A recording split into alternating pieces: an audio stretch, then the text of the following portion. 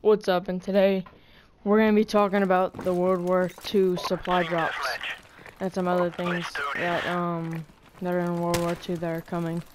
Well, as if you read the title, there are going to be supply drops in World War II, and there's actually gonna be 12 of them. There's gonna be a normal one, an armory, a rare armory, a lock, a rare, like just rare supply drop bundles, normal rice, supply drop bundles, supply drop progress, raid supply drops, rare raid supply drops,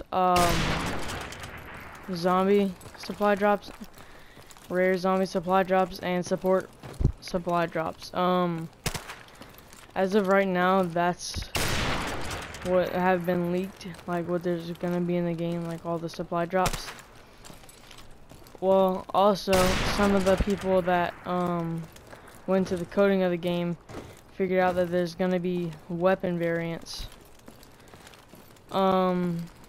So yeah, and there's also gonna be adding death streaks, which is absolutely terrible, because literally people that just die the entire match and get streaks. I think that's just so stupid.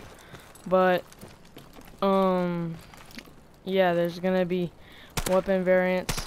It's gonna be a lot easier probably to get weapons, because there's so many supply drops. Like, it's just gonna be like the chances of getting one is like a lot easier now that there's so much more.